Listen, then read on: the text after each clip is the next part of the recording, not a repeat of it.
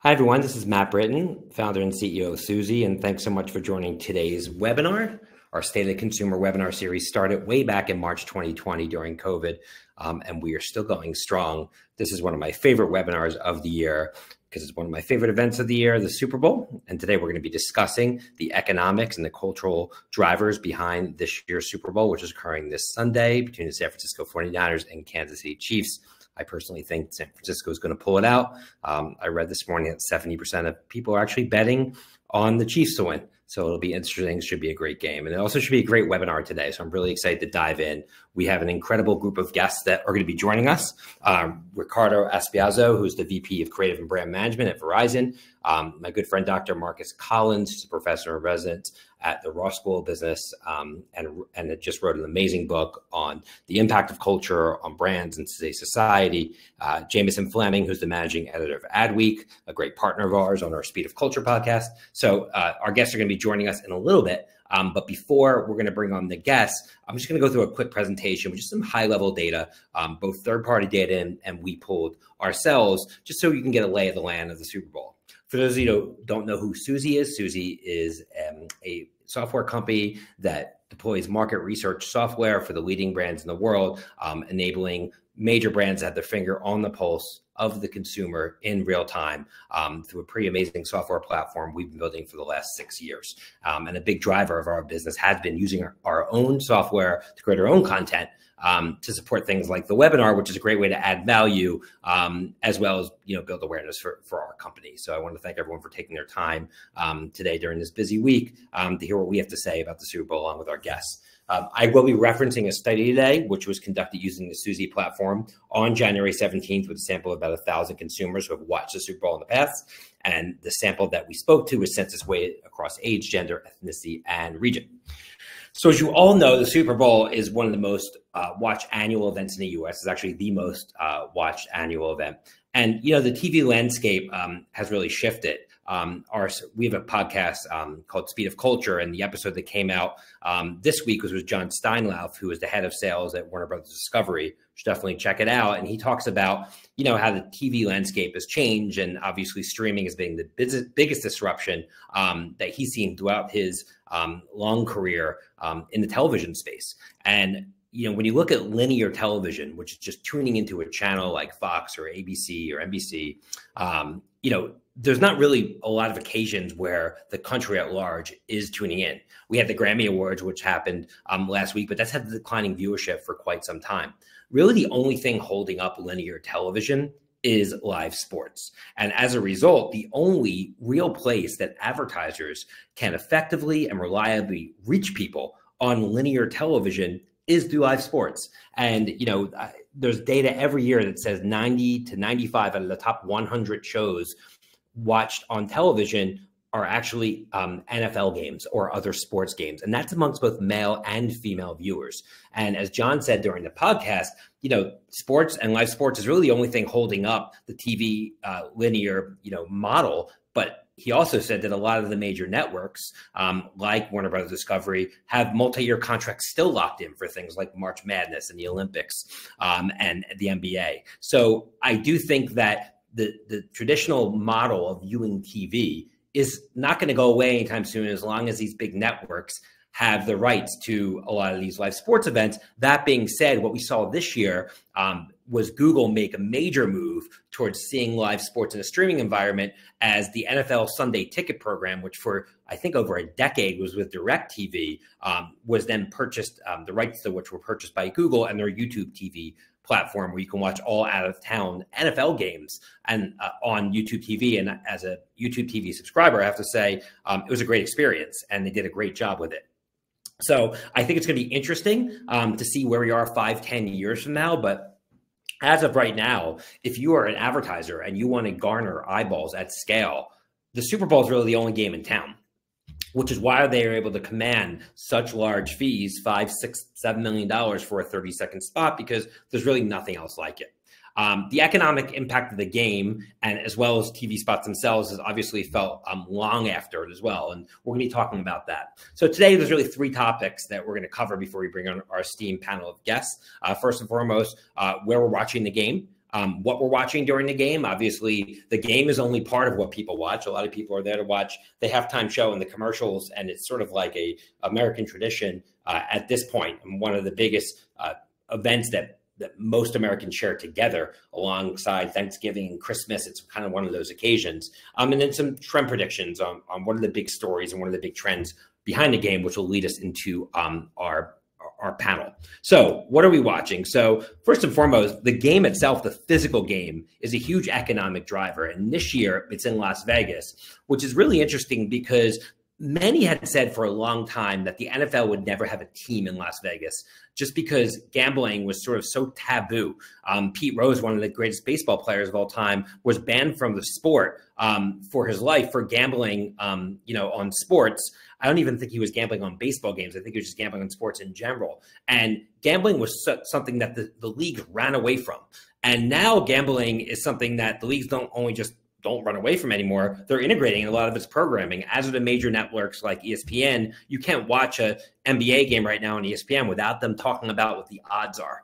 And I think as gambling has become much more accepted in culture and society, Las Vegas started to become more and more of an option, first for an NFL team to move there. So the Raiders, formerly the Oakland Raiders, now the Las Vegas Raiders, moved there a couple of years ago into an incredible new stadium, Allegiant Stadium, right off the Strip in Las Vegas. And now the Super Bowl is there, which is a big deal.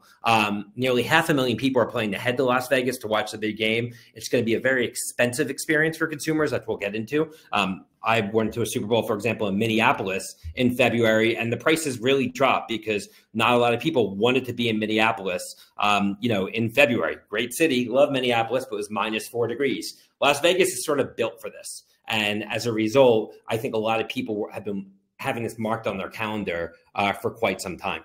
Why are people coming to Vegas for the game? Obviously, the sports passion, the entertainment, really, and it's just a great place to be for adults. It's an adult playground. People call it adult Disney World. So I would expect that this event to be a massive economic boom for the city of Las Vegas, which certainly took a massive hit during the pandemic, where tourism was sort of gutted out, and is certainly seen a resurgence as of late. I was there for the CES show in January at a brand new hotel called the Fountain Blue, which is a beautiful facility, but you can certainly see Las Vegas coming back to life and more venues opening up there. And it feels like they're finally fully recovered. In fact, Las Vegas had record revenues in gaming and gambling in the month of December of 2023. So it feels like they're coming back, and they really are expecting a massive economic boost in the city of Las Vegas, a city that certainly deserves it after what they've been through during the pandemic.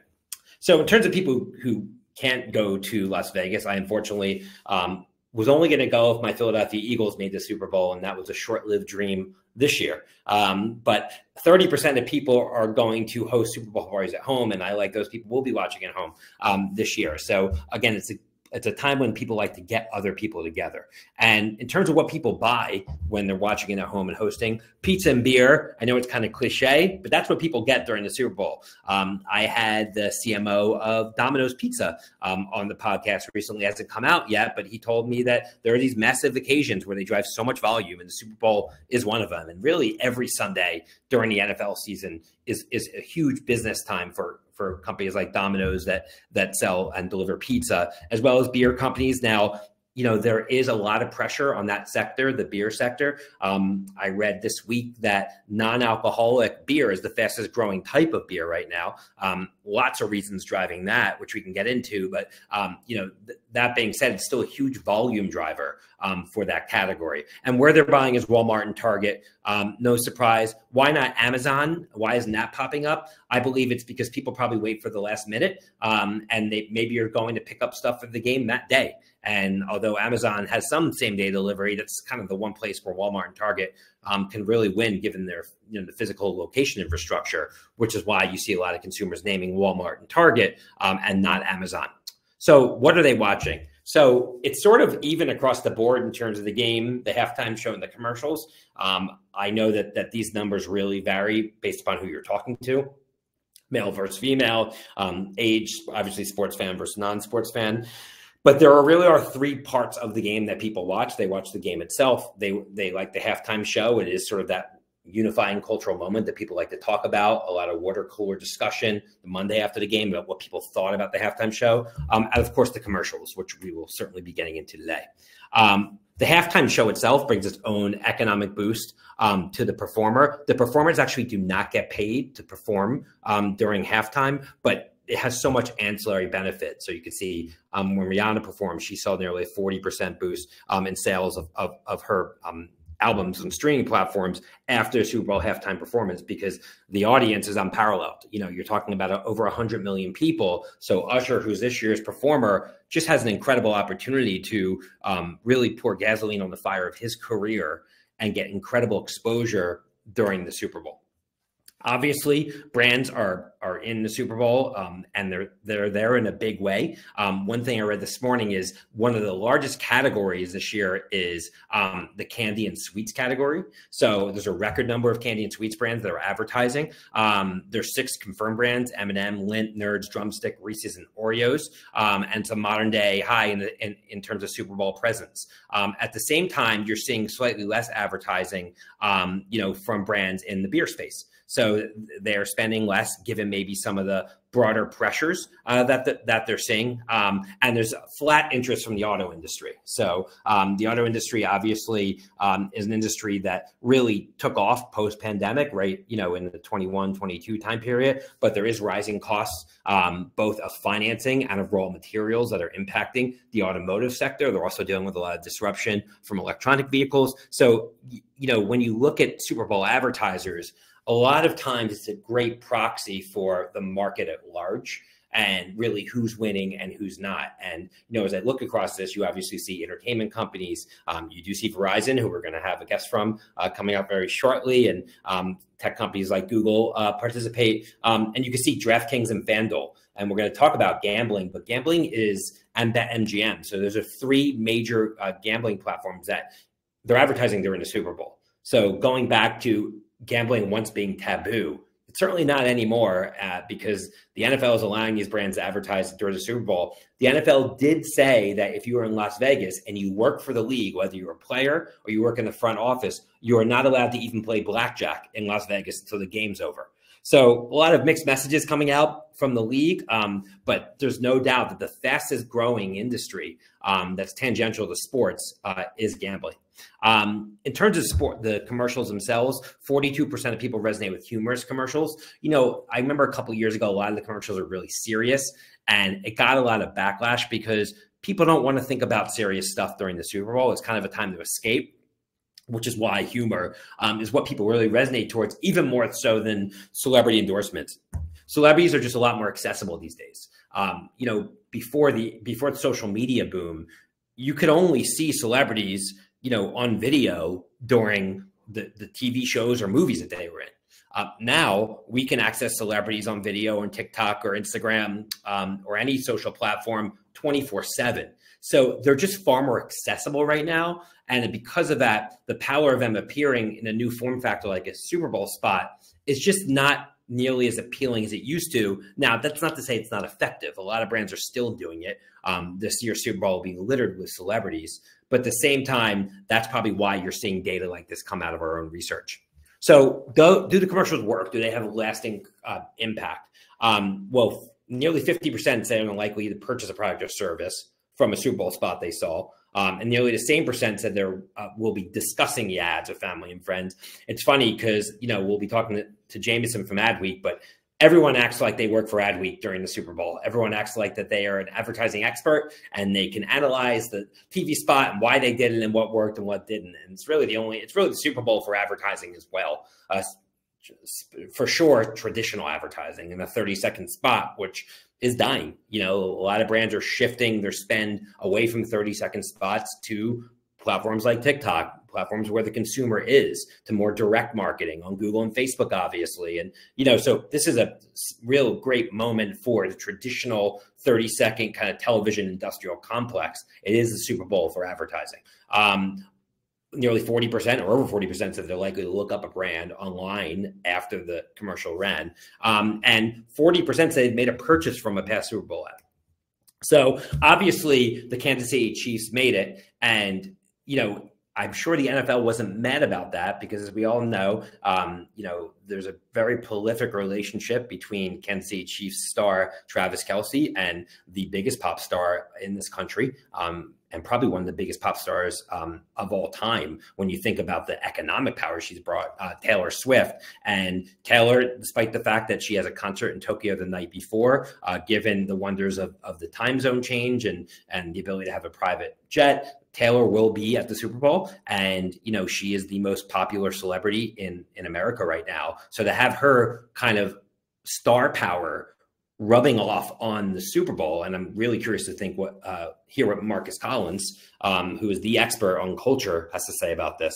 I do think it just brings so much more notoriety, so much more interest across a broader base. As I mentioned earlier, women are huge NFL fans. It is the most watched live program every year on TV is the NFL across not just men, but female viewers.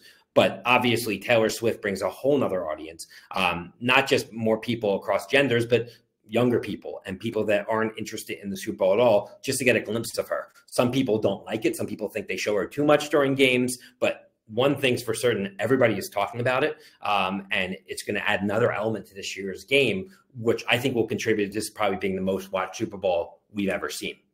So trend predictions. First and foremost, betting, as I mentioned earlier, is huge. 40% of consumers are likely to bet on this year's games, with bets topping $1.3 billion.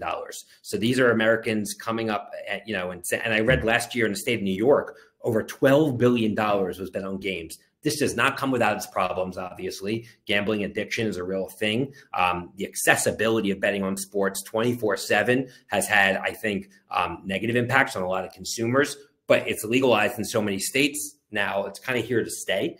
There's even stadiums that are building, betting facilities within stadiums.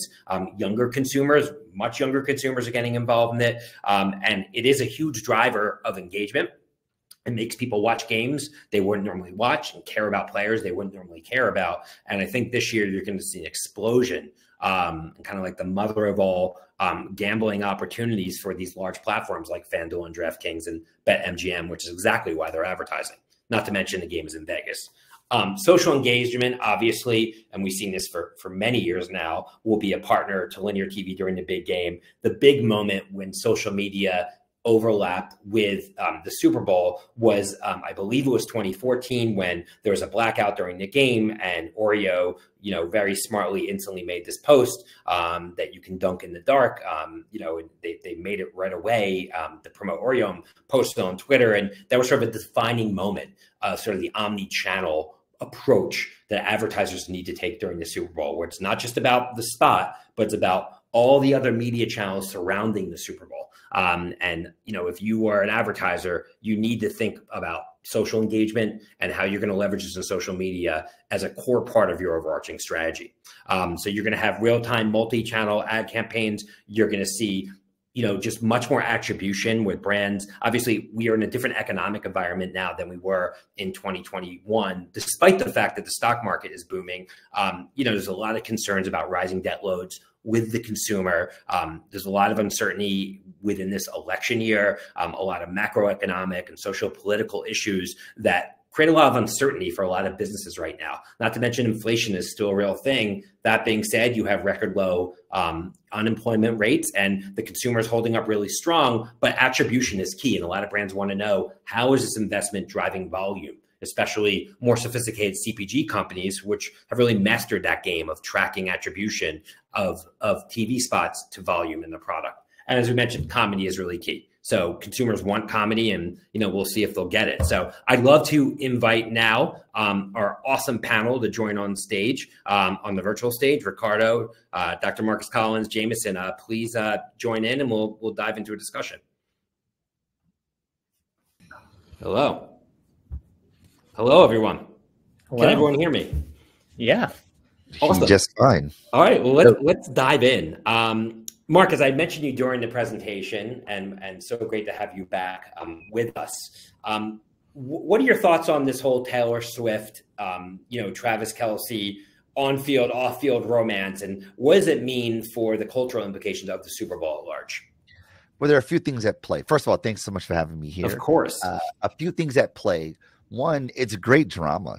I mean, it's a great additional story to what's going on, which creates an invitation for people who aren't invested in the game. Perhaps, their team made it to the NFC Championship, but didn't make it to the Super Bowl. And our hearts were broken as a city, Detroit, but still want to feel invested in the game. This story, the Taylor Swift story, invites more people in. And to your point, it creates greater media wattage to what is already the biggest media moment in the country.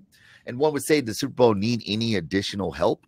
Well, I don't think anyone in the Super Bowl will say, hey, we don't want more attention on what we do. For people who normally wouldn't be engaged with the sport, wouldn't be engaged with the game, may just say, I just want to see what's kind of going on because I either care about Taylor, maybe I'm a Swiftie, or I'm just sort of caught up into the story that is these two, their romance and where it may go. Yeah, absolutely. Any thoughts on that, Jameson, in terms of you're that week, you're tracking what brands are doing, how does kind of the cultural relevance of the Super Bowl impact the way that brands go about the creative approach? And how does the moment in any given time impact the way they want to leverage this opportunity? Yeah. And before I answer that, I want to add one thing to what Marcus said. We just got some data that was sent to us that said fans of Taylor Swift have quadrupled their spending on the NFL since the two of them started dating, which is, a phenomenal stat. But to answer your question, I mean, brands need to make their moment during the game. If you're going to spend, if you look at something like Michelob spent probably $8 to $10 million on Messi, a few $1 million on Jason Sudeikis, Dan Marino, a minute of airtime, production. I mean, that's like a $30 million investment in one ad probably. And so you have to really understand that this is a full campaign, that this is, if you're going to make a moment in culture that people are going to appreciate and remember, it can't just be 30 seconds or 60 seconds in the Super Bowl. You have to be really thought out about how you lead up to it, how you get out of it. And that's something that, we were talking before this, Sarah V with Michael Cera has nailed to a T. They understood culture. They understood how to put in with the right influencers to get everybody talking about that brand. Made people think it was probably a Super Bowl ad. And then yesterday they revealed that, yes, this is all part of the Super Bowl. And so they understood culture so incredibly well because they knew exactly what influencers to put him with to make a splash. Yeah. I think this is so powerful, though. If I could just jump in on that. First of all, that data point is crazy. I think it's so powerful because Taylor Swift didn't tell anybody to buy anything. In fact, when she went to that first game, she wasn't even wearing a Travis Kelce jersey, but jersey sales went up. Well, why is that? Because people who self-identify as a Swiftie, a part of that community, they're negotiating, constructing what it means to be in this community and what people like us do. And therefore, it is exemplified, personified through consumption. And to James' point, that this idea of brands being a part of culture is sort of we're making this massive investment to tap into this moment that everyone's watching shoulder to shoulder, right? Concurrently watching the thing shoulder to shoulder. And they can talk about it with a shorthand like the big game, as if everyone watches the game, right? Only a third of the country watches the game. But that concurrence of that shared social moment, the brand has to say, are we doing something that's beyond just the 30 seconds that become a part of the discourse that is negotiated and constructed among people and ergo manifested in the way that they consume? I mean, I think also creatively, if you think about how it changed just the viewership, right? The people that are actually experiencing the NFL experience. Let's not talk about just the Super Bowl. Let's talk about the whole season, right? So when you think about the programs and creatives and things and ideas that were sort of crafted before, I'm not saying they were obviously just for a male audience, but they were highly skewed for that. And I think what happened with the Swift moment, it's wait, there's a much younger female, broader generation now tuning into these games. My messages as a brand need to be much more current, right? So that they actually capitalize on that new sort of enhanced viewership. So I think it has changed a little bit about how we approach the partnerships during the season, approaching the Super Bowl, and then obviously during the big game. Yeah. So Ricardo, I want to click into that because, as Jameson said, 30 million investment, you're with Verizon. First of all, I'd love to hear a little bit about your role at Verizon. And then a little bit about what process Verizon goes through to decide if you're going to advertise or not. Because obviously there's a lot of other places you can put that much money. And especially in the world of AI and programmatic advertising, a case to be made that you should spend that on lower funnel, where you can have a much more, I guess, guaranteed path of attribution and return on investment. So would love to hear first on your role at Verizon and then what that decision-making process is like. Yeah, so I am the VP of Creative at Verizon. What I do is I oversee creative and messaging from strategy to development to execution to go-to-market for the 4 work streams of our organization. So on consumer, business, brand, and then everything in terms of like CSR and all that kind of stuff, right? So all the creative sort of like paid advertising goes through my team, my organizations, and I obviously work with a suite of agencies to deliver on those strategies. So that's sort of like my role. Now, to answer the question is like, listen, as a big brand, especially a brand like Verizon, who has obviously exclusive partnership with the NFL, it's important for us to always capitalize on the partnership, because the access and the platform that we get through that partnership, it's obviously a huge, right? And we're going to make sure that we enhance that. Again, it's not just the game, it's the whole NFL sort of like season and preseason and everything in terms of programming and entertainment that comes out of the NFL, like Sunday Ticket, etc. Right? Why is important for us, especially this moment? It's a little bit because all stars are aligning. The first thing is this is happening in Vegas, right? Vegas is the entertainment and sports capital of the world, right? The way that we activate it is through partnership with Live Nation, entertainment, music, artists, our sort of like whole suite of like partners. If you think of Paramount, of HBO Max, Netflix, everything that we do now that goes through the pipeline that happens on this phone and that we offer our customers is about entertainment. So it makes total sense for us to sort of like be in Vegas and activate fully, not only in terms of this fandom that goes behind football, but the fandom that goes behind all the entertainment industry, which is obviously a close, tight partnership with Verizon that our customers already experience, but also expect for Verizon to kind of like be the pipeline that delivers that experience to an optimal level. So this is why it makes sense for us to be in this moment, capitalize it to its max. Yes, the big game is important. Yes, the TV spot is important, but for us, it's sort of like the whole surrounding component and everything that happens from on the ground to under stores to the experiences that we deliver in Vegas and outside of Vegas, what makes the whole program purposeful and meaningful and obviously worth the money. Absolutely. And when you talk about, building a TV spot, in this day and age, it used to be about just pushing your unique selling points of a product. Like we have 350 horsepower, we are 20% more absorbent, like our Pentium chip runs faster. And now you don't see any of that anymore. I see Marcus smirking because that is ultimately the shift between the advertising kind of Mad Men era of advertising and content. And now we almost completely see content, things that you would watch maybe on YouTube, even if it wasn't during a game.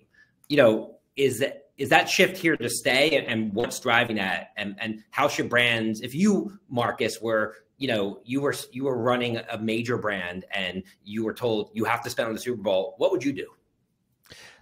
So there's a scholar here at Michigan who's passed some years ago. His name is C.K. Prahalad. And he had this idea called the dominant logic. And the idea of the dominant logic is sort of the status quo of how we see things. And because of the status quo, we tend to act in a consistent way. But innovation, new ideas, creativity are always on the opposite side of the dominant logic. So we have to challenge the dominant logic. So the dominant logic is often like, hey, during the year, we are marketing, do heavy lifting, preach the value propositions, a razor sharper, battery lasts longer, car goes faster. And then Super Bowl, well, now let's have some fun. Super Bowl, this isn't about how do we move units, at least directly. This is about making connections. And if we connect with people in a meaningful way, then they will consume. Which says to me, if I were challenging the dominant logic, well, if the theory is that connections lead people to consume, why aren't we trying to connect all year round?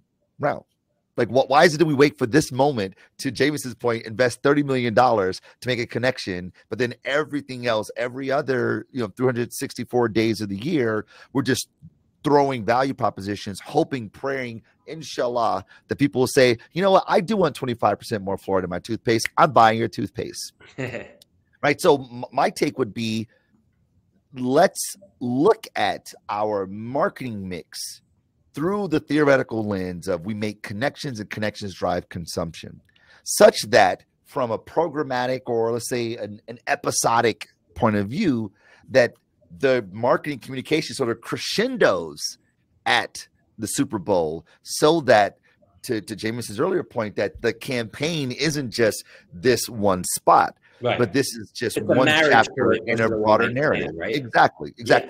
It just, the Super Bowl is when, you know, you beat Bowser, right? Or whatever, you know, kind of climax of some movie, but it's a story that the brand is telling, such that we're able to make connections, to Ricardo's point, that it ultimately drives commerce. And we know this intuitively, but we tend to not think sort of as humans when we're in the marketing seat until this moment where we can have some fun. And I think some of the best ads do manage to do both, of entertain, but also pitch the product. I mean, if you look at E-Trade, those babies every year walk you through the product in some entertaining way. You know, Ricardo's counterparts over at T-Mobile, while those ads aren't always the most entertaining, they've gone the same script with, you know, Zach Braff and Donald Faison, where they sing through a product, and it has to be working to some extent, or they wouldn't keep doing that same formula. And then even on the Verizon side, if I remember correctly, the cable guy ad you did 2 years ago was pretty much a product demo, if I remember correctly. And so that ad was entertaining, but it was also a product demo. And so often when you see celebrities involved in the game, the best ones are often the ones where they do actually somehow pitch the product instead of just entertain you, for the most part. Yeah, it's a false bifurcation that we use. That's like, either has to do this or do that. Yeah, those two things can work in concert. I mean, one of my favorite ads of all time happened to be a Super Bowl ad that the lore says it only ran once, 1984, right? And Apple 1984, they didn't talk about value propositions, but they talked about a point of view of the brand that was going to be manifested, exemplified in the products. And people who saw the world similarly to Apple goes, oh, that's my kind of brand, right? Like that. Right. And it drives consumption, but also that the investment that was made, you know, hiring Ridley Scott, also paying for the media time, which wasn't expensive relative to where we are today, right? Expensive for what it was then, that we still talk about this thing some, you know, 40 years later, right? Like, it's more than just a moment in time, and it does not have to not talk about the products, but it has to be driven with the mindset of connection. So, Ricardo, does this all jive with how you look at creative at Verizon? And with that, like, what does the briefing process look like when you're going to your agency partners and you're asking them to pitch you ideas on what to run during the Super Bowl? It's interesting because I think a big transition from cable guy till, like, for example, like the evolution of what you guys are going to see on Sunday, it's cable guy was a product demo because it was a product that never existed before. And the brief was like, make people understand how Wi-Fi actually works in your house without a router. You know what I mean? So like, in order to deliver that message, it couldn't just be some like quick, funny type of awareness driver kind of thing. You have to make people believe that this actually broke the norm, right? Which is why we bring cable guy. And it's exactly why Donald Faison and Zach Braff sung about it. It's because there was no other way to explain it than to actually be a little bit detailed on it. Now, great, the awareness, the driving, people understood it, you move forward from that. But I agree with Marcus that that's probably an orchestration that can only happen a few times. I don't think that can be the way that brands show up, especially in moments like this, when it's always like, let me take you through something really new. I'm going to entertain you, but you know what I mean? So like, I think for us, it's like this year was like, first of all, like we have already one great thing that we always want to talk about. And that is like, that we're the #1 network in America and that we are like, you know, the reliability matters, right?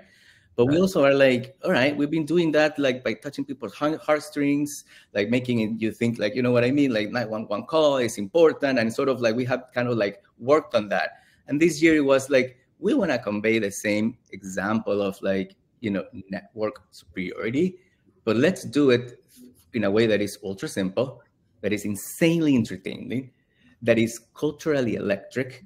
You know what I mean? That we have to commit to big, and we have to make sure that it's a little bit of a surprise party, meaning unexpected. You know what I mean? So that was like brief. It's like, we want something that people are going to see there and be like, holy shit, is that Verizon? Because that's the kind of message that we want to make sure that people get. You know what I mean? So like that was the brief. But the brief, more than anything, going a little bit against my cable guy strategy, was it needs to be ultra simple, and it needs to stay in one message that people are going to take away and come back and say, I remember Verizon because of this. So that was a little bit of the brief. Everything, all the logistical things that happen after moving the pieces, I will leave it for another conversation, because we can talk about hours of that. But I would tell you, it was an idea that would be very culturally connected. That was the main thing. And the second one, the simplicity of the message. We were not here to over-explain. We were not here to over-deliver. We were not here to take you through a product demo. That was not it. Yeah, because you know, for a second there, Ricardo, I thought you were about to tell us what you're going to do on Sunday. I thought just for a moment there, I thought you were about to yesterday. We're waiting a little bit more. Yes. Trust me, I've been trying to get this out of him and his team for weeks now, and they will not budge. Period. For a moment there, I thought for a moment, just for a moment there. So speaking of, I guess, keeping your creative quiet until the game, and this is a question that Nirne, who's part of our audience right now, asked is, you know, Jameson, I'd love your thoughts on this, is why have we increasingly started to see advertisers release their commercials ahead of the Super Bowl? Because like we were talking about this before the webinar today, and I refused to watch it because I liked seeing it for the first time during the Super Bowl, but we're seeing a lot of brands get ahead of it. Why do you think that is? Yeah, so I kind of bucket Super Bowl ads into two groups. One that is trying to have a shocking moment on Saturday, or Sunday, which I think is what we're probably going to get out of Verizon and a number of other ads. In total, there's about 60 advertisers on Adweek right now. We have 36 full ads that you can go view. And we only expect to see a few more before Sunday. And so the majority of the ones that we haven't seen are ones that we know are trying to have a moment on Sunday where they're going to cut through, they're going to shock you, and it's going to be unbelievable. That other 40 ads, 2/3 of the game, they're not trying to have a moment. They're trying to have just a strong ad that you'll hopefully remember. And if you're going to invest all the tens of millions of dollars in them, you want to get as much attention in advance as you possibly can. And so, for some of these ads will be aired on Good Morning America, Today Show, other nationally broadcast, things where they actually have a segment. It's not like they're running during a commercial break. They actually talk about the ad.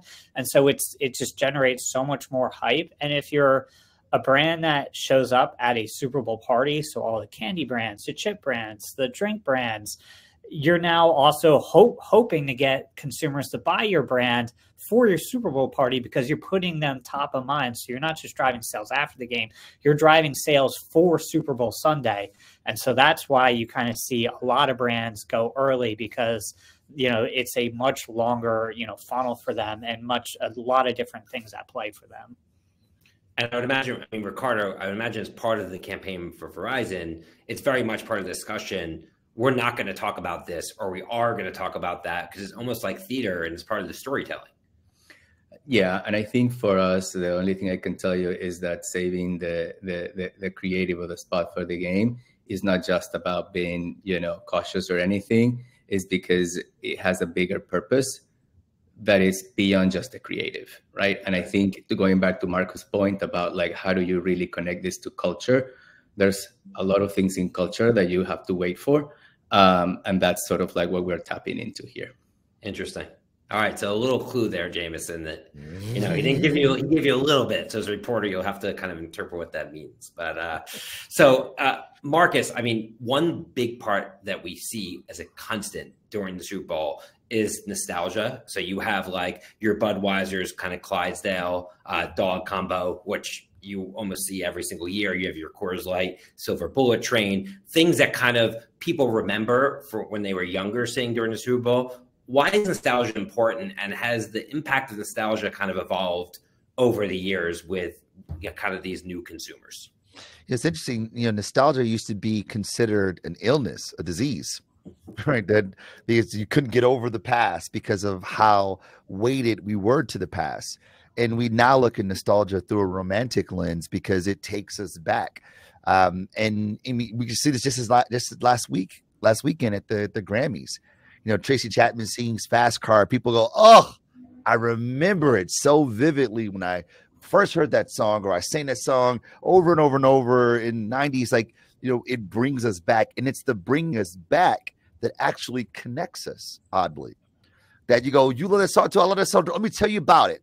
And it begins to, it invites stories. It invites mythology and lore. And it's through the shared ideologies and beliefs that are communicated through stories that we find connection. You know, McDonald's is another great example of this. Like, oh, when I was a kid, I used to go to birthday parties, have the high C orange and the cooler, the igloos. Like, we just find ourselves, we find the humanity in that. And I think that a moment like the Super Bowl, where we're watching this game shoulder to shoulder with folks, and we could find those connections, it makes a social event actually feel even more social. Not just because we're rooting for the same team in the room, but even those interstitials that would typically be moments where we go get, you know, refills in our soda, that we're sitting together, experiencing it together. It makes the game that much more social and tribal by nature. Yeah, I would also imagine, like, when you talk about brands like Budweiser and Coors Light and McDonald's, you know, they have heritage and history on their side. Or like if you're FanDuel or DraftKings, like these new sports betting apps that just popped up, they don't have any nostalgia, right? So that's not an option for them. Maybe so they have to probably go in a different direction based upon just the nature of their business. Right. Or they use nostalgia in different ways. You know, correct. Like a Budweiser can use sort of their distinctive brand assets as a way to signal nostalgia through like the Clydesdales, for instance, where, you know, a new brand like a FanDuel doesn't have that luxury. So they tap into cultural nostalgia, things, there are moments in time, contextual environments they could tap into. So I remember I was there, and the brand becomes sort of tattooed to that moment through the way in which they communicate themselves. Yeah, they've tapped into existing IP. We actually haven't seen any of it this year, which kind of shocks us. But, you know, Verizon did Cable Guy, and GM did Austin Powers, and last year Pop Corners did Breaking Bad. So where maybe you don't have that nostalgia, you can go find something from the 90s or the 2000s that people are going to go nuts for and bring it with your brand. But amazingly, not a single ad has tapped into that this year. Nothing. I am totally. It's like this year has been zero borrowed nostalgia IP.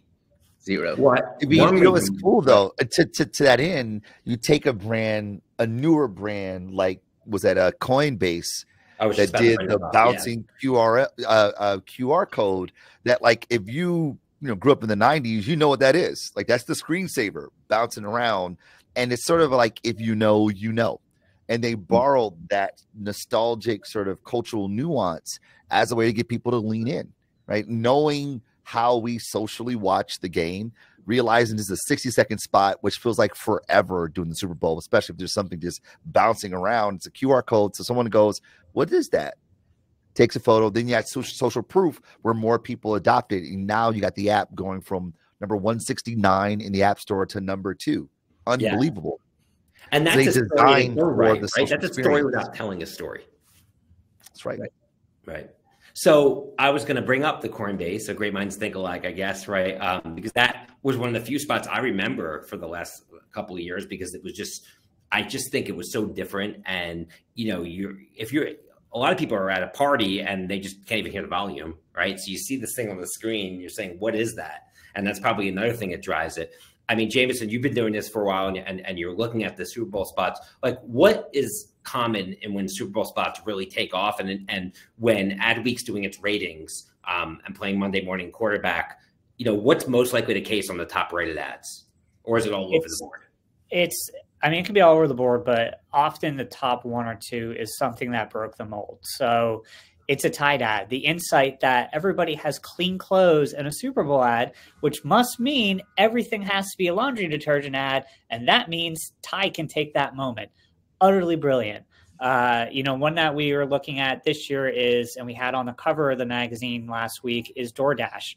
Well, DoorDash now delivers everything. Well, that means they can deliver every item in the Super Bowl. So they're going to DoorDash one person every single item that you see advertised in a Super Bowl. That's 4 cars. That's Kawasaki, sport utility vehicle. It's a pallet of peanut butter cups. I don't know what they're going to give away from Verizon. Probably. We better hope Gulfstream doesn't come in as a last second advertiser. Yeah, and so it's brands who come up with a way to break the molds in a very fascinating and good way. I mean, we've seen a few that was like, oh, that didn't work. But most of the time when you try to do something totally new, it usually works. Yeah. So we got an interesting question from the audience from Ethan. He wrote, in the race to top and the cultural moments, is there any merit in going counterculture? So he brings up the example that, while Taylor Swift might be bringing kind of non-hardcore sports fans, is there a path to say we are for the real sports fan and kind of going against it and counterculture? Well, I guess any thoughts on a strategy like that, because I think sometimes if you try to be everything to everybody, you're nothing to nobody sort of thing. So is there a path there? I think my opinion is going against a very force of nature, which is the Swifties, and sort of like trying to knock them down. Dangerous territory, right? It's a dangerous territory to walk into versus being, as a brand, somebody that perhaps can do a better job building the bridge, perhaps in a more disruptive way. Versus sort of like trying to kind of like draw that hard line. I think there's already a lot of like division happening everywhere to come up in a moment like this and say, we are on this side and you are on this side and we are the hardcore and you are just the influencer type of people or whatever. I don't know. I think it might be good perhaps for a different moment. It's a big risk. It can be arrestingly entertaining to watch, I'm sure. But I wonder how much that does from a brand currency, right? Like how much that gives you back. Yeah. But I think that I agree with you. I totally agree. I also feel like, it's risk that gets us to innovation, is risk that gets us to new. And in a world where like everyone's like kind of sort of playing it safe, for someone to preach the gospel in a way that is provocative, people who see the world similarly go, yeah, totally, absolutely. And now I'm going to go share that with other people who are just like me. Now, while this may not have been like terribly provocative, like it didn't poke the bear or counter anything, it certainly made a big statement some years ago, imported from Detroit. And at the time, I was living in New York as a Detroiter, and I almost shed a tear when I saw that spot. Right. And what brand was that? What brand? That was Chrysler. Chrysler, right. Yeah. And so when I see the spot, like it became a way by which I talked about myself, right? And that's the best advertising. When the advertising moves from the brand talking about itself, but people use the marketing communication as cultural production to talk about themselves and people like them, that's when we move beyond the 30-second spot to becoming a part of the cultural discourse, right. i.e. the brand is now, the ad becomes currency. Social currency between people like us, and that 30-second media window now becomes an ongoing thing. And it only happens when it is not expected, and like everything else. I guess to Ricardo's point, the Detroit ad is more raising Detroit and people from Detroit up without pushing anything else down.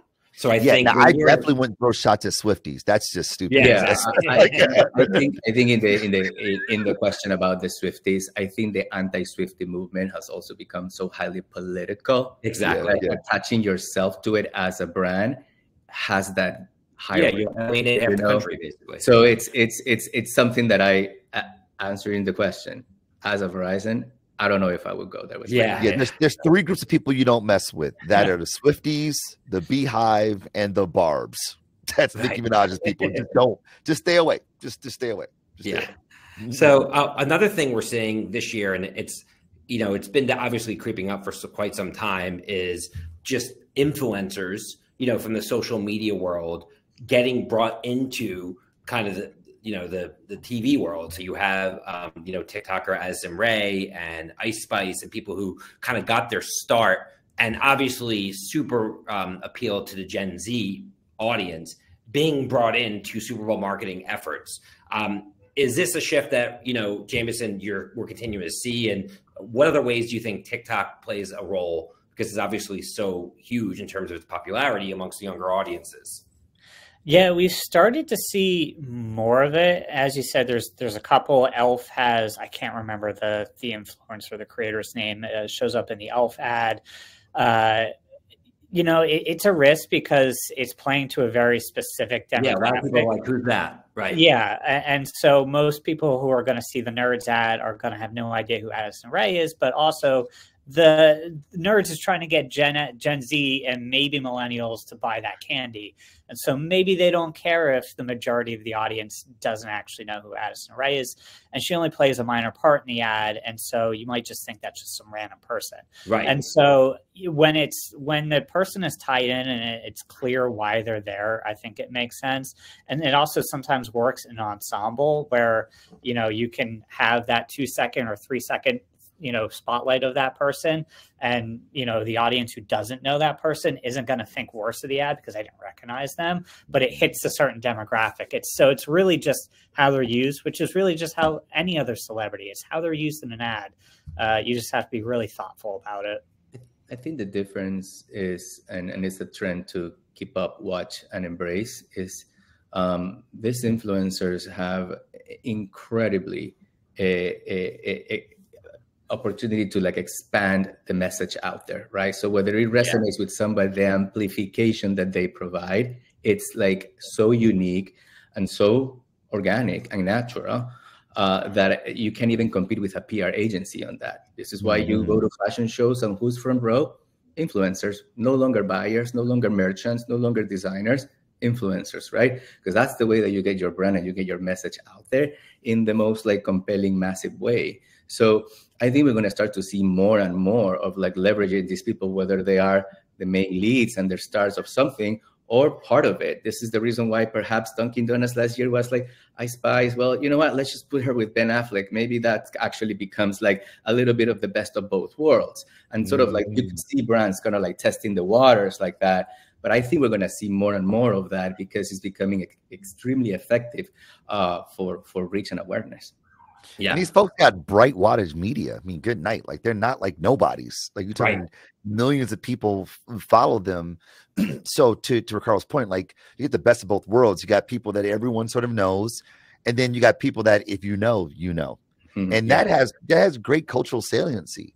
I remember back in the day, this was a Super Bowl spot, but the Sprite Obey Your Thirst work, to see Grand Poobah or Pete Rock and CL Smooth that I know most of America did not know unless you were way into hip hop in those early 90s.